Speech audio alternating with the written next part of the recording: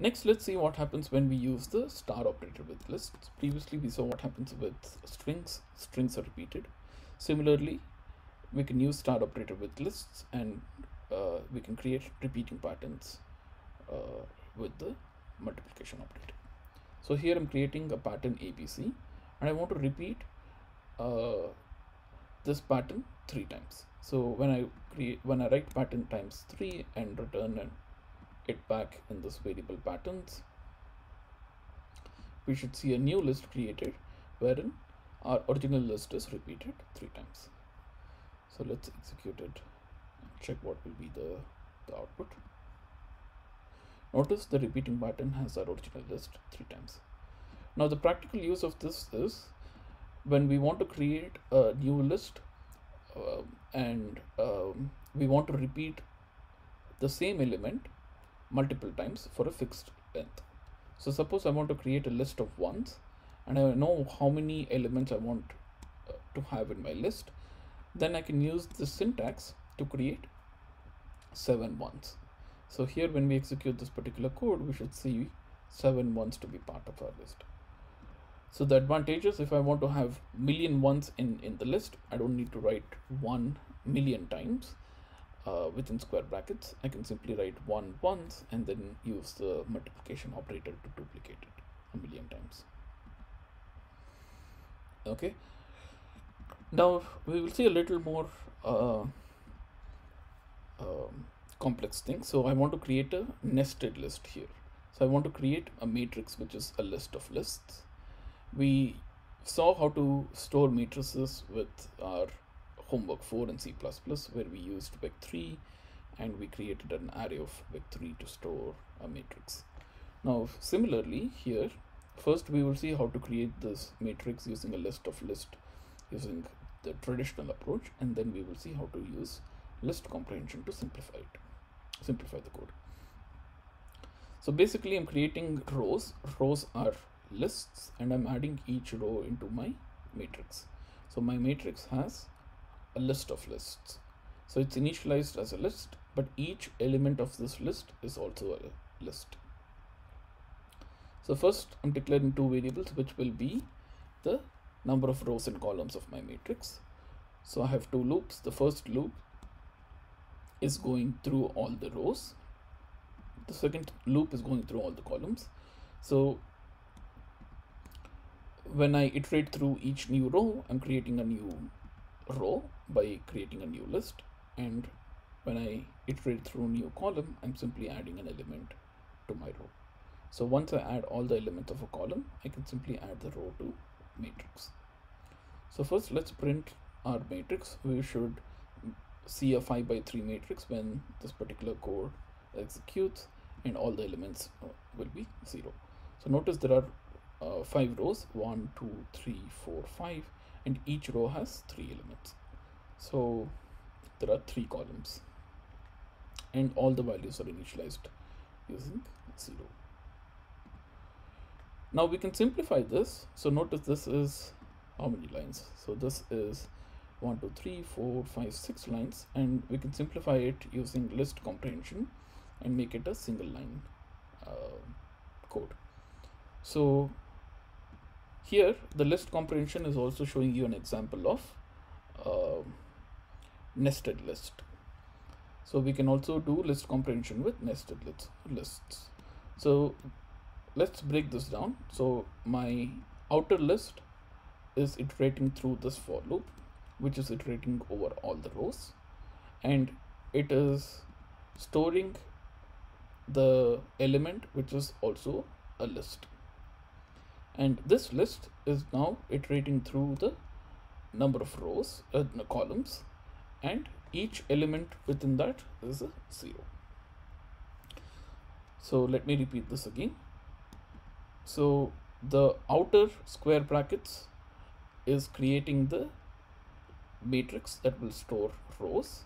So the outer for loop is looping through all the rows, and each element now is a new list, and each of this new list will loop through all the columns and it will create a new element to be part of this new list. So now when I create a matrix using the list comparison, we should simply see the same matrix again, and all the elements are still zeros. So there are 5 rows, each row has 3 elements. So we should use list comprehension whenever we can. This simplifies our code, makes it more readable, and also will be easy to maintain. Now here I'm using the format method again, simply to print the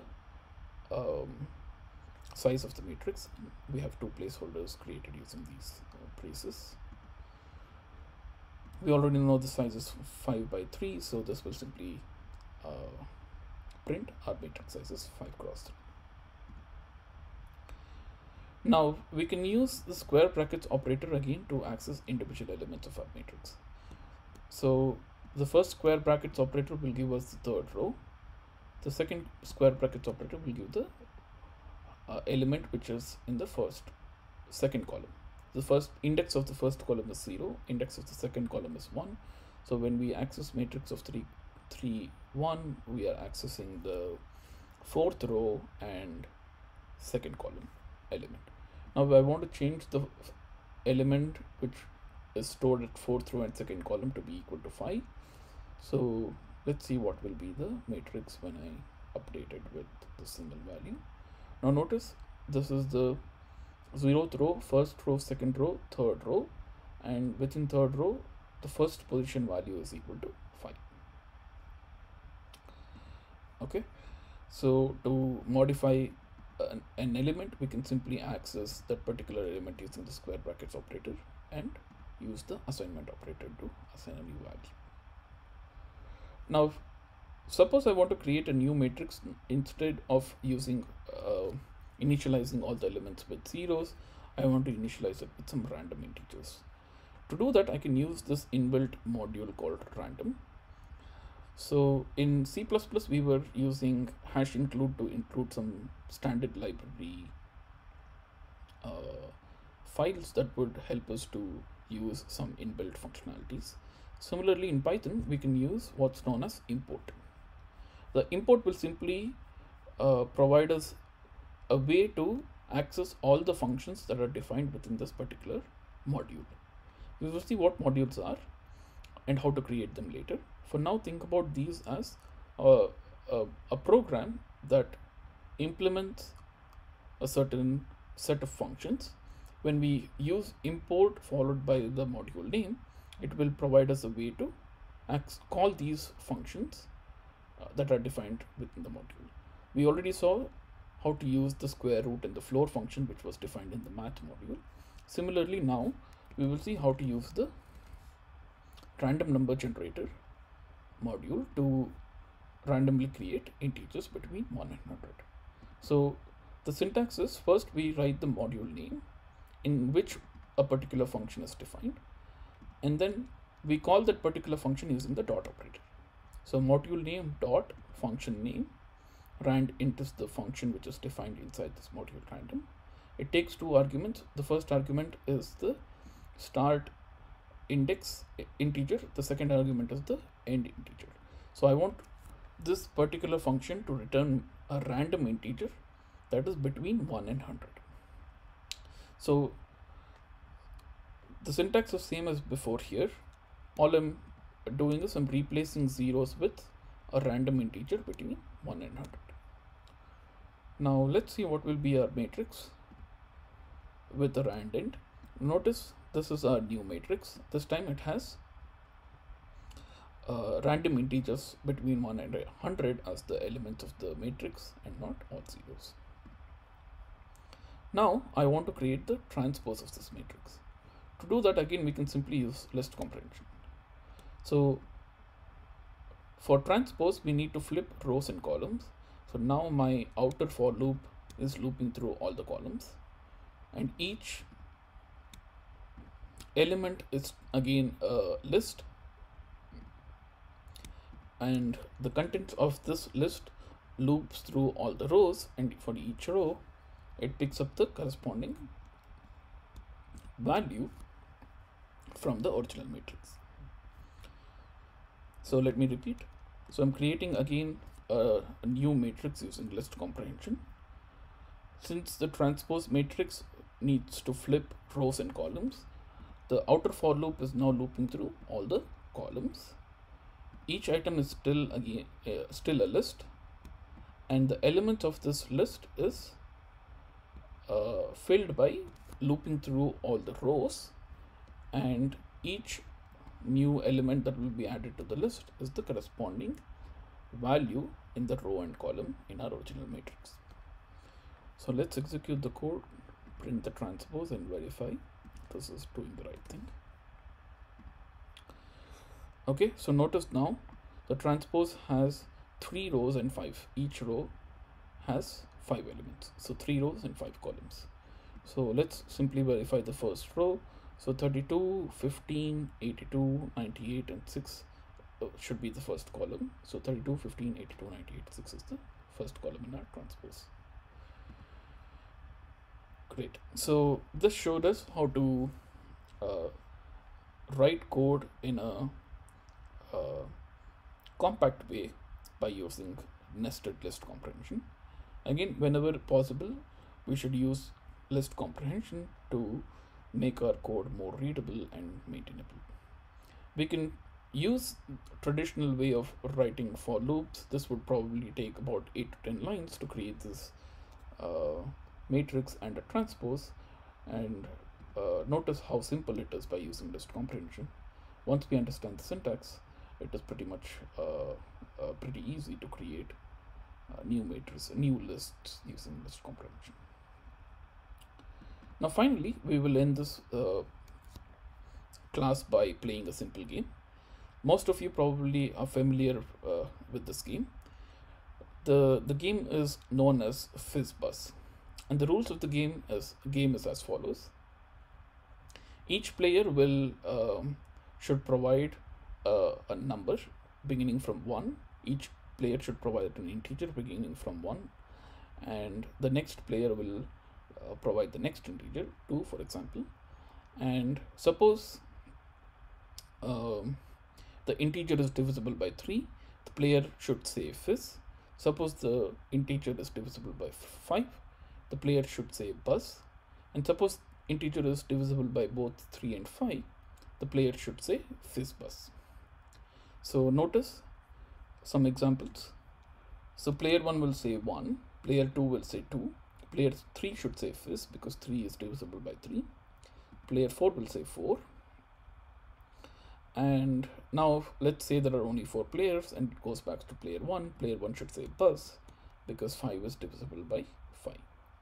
Similarly, let's see what happens when a particular player gets 15. 15 is divisible by both 3 and 5. So when a player gets 15, he or she should say FizzBuzz. So this is the game. Now let's see how to implement this in Python using lists. So I've implemented this game in 2 ways. The first way is using list comprehension. The second way is using the traditional for loop. So first we will go through the solution using list comprehension. The solution is pretty simple. So I'm looping through an integer sequence which begins from 1 to 31, which means that there are 30 turns in this particular game. Let's say there are 2 players and 30 turns in total. So each player gets 15 turns. And we want to print the response of a particular player at a particular turn. So we will loop through all the turns by using this integer sequence 1 to 30. And in each turn, we will first check whether that particular turn is divisible by 3. So I mod 3 equal to 0 will tell us whether that particular turn is divisible by 3. If it's divisible by 3, we will get a 1. So we will multiply fizz with 1, which means it's repeating fizz once. And then we will check whether that particular turn is divisible by 5. If it's divisible by 5, we will again get a 1. So we will multiply buzz with 1 and then add both of them. So suppose a turn is divisible by 3 and divisible by 5, for example 15. this expression will evaluate to fizz, this expression will evaluate to buzz, and then fizz plus buzz is simply concatenating both the strings, so we will get fizz buzz. And so this expression will evaluate to fizz buzz, and we have an OR here. So if this expression gives us anything other than 0, we will print that, or we will put that as the element of the list. Otherwise, we will simply put the integer as the element of our list. So suppose our turn is 1, 1 mod 3 is not equal to 0, so this evaluates to 0. 1 mod 5 is still not 0, so this again evaluates to 0. 0 plus 0 is 0, so this expression is 0. On the right hand side we have 1, and 1 or 0 will be 1. So we will put 1 as the first element of our result. Similarly, 2 mod 3 is still not equal to 0, so fizz times 0 plus again buzz times 0, since 2 mod 5 is still not equal to 0, and 0 plus 0 is still 0, 0 or 2 is 2. Now when we get the third index, 3 mod 3 is equal to 0, so fizz times 1 plus buzz times 0 or 3. So here we have fizz or 3, so the output will be fizz. So next, let's execute this code and verify whether this is going to give us the right answer.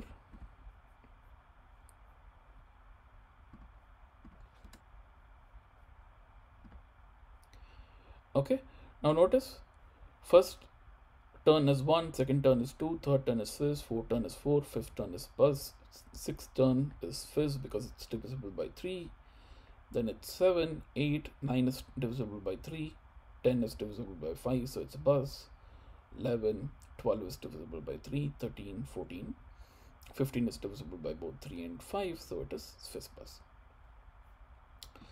So in one single line, we can implement this particular game. So Python is really powerful, and if we know how to use the inbuilt data structures, we can write such simple programs to create the games that we've played before. Now let's simply rewrite this code by using a more traditional approach. So in C++, we will write something like this, wherein I'll create a for loop, which is going from 1 to 30.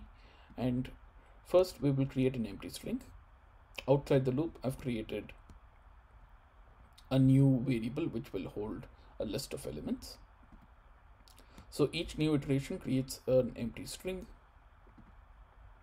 If the current index is divisible by 3, we will add fizz to our string. If the current index is divisible by 5, we will add buzz to our string.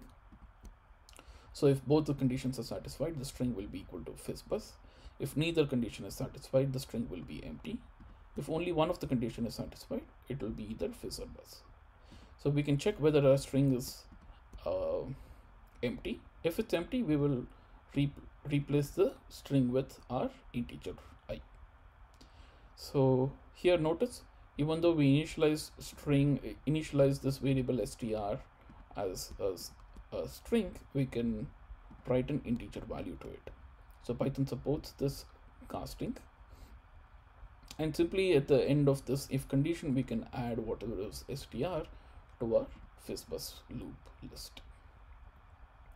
So if it's divisible by 3, we will add fizz. If it's divisible by 5, we will add buzz. If it's divisible by 3 and 5, we will add fizz buzz. If it's divisible by neither 3 or 5, we will simply add the integer to our fizz underscore buzz underscore loop list. So this should simply print the same thing again. Notice again, we get the exact same result as the list comprehension. List comprehension was one single line versus about 8 to 10 lines for the other way. Here I'm simply comparing whether these two lists are the same using the equal to operator, so that we don't have to individually look at each element. We can simply see whether we see a true or false. Notice comprehensions is equal to loop, so the response is true, which means both of these methods gave us the same end result. So the takeaway is, whenever we can, we should try to use list comprehension. This simplifies our code, makes it more compact, more readable, and more maintainable. It's important to understand the syntax, and once you go through a few more examples, if you have any confusions even after this class, it should be cleared. So this ends our topic on lists. Lists again is the most commonly used data structure in Python. It lets you store an ordered collection of items. Lists are iterable, so we can iterate through lists using the in keyword. We can iterate through multiple lists using zip function. We looked at several different inbuilt functions that are as part of this class list that can help us simplify our code. In your homework and in the next few classes, we will use these functions. We will use list comprehension, so hopefully these concepts should be clear in a few more classes. Next time we will begin with tuple. We will see how to create a new tuple. We will see what's the difference between a list and a tuple. Remember, in this class we saw tuple twice. So when we called the enumerate function, the return value of the enumerate was a tuple. Again, when we saw the zip function, the return value was a tuple. So in the next class, when we see tuple, it should be clear what these tuples are and how we can use tuples in our programs.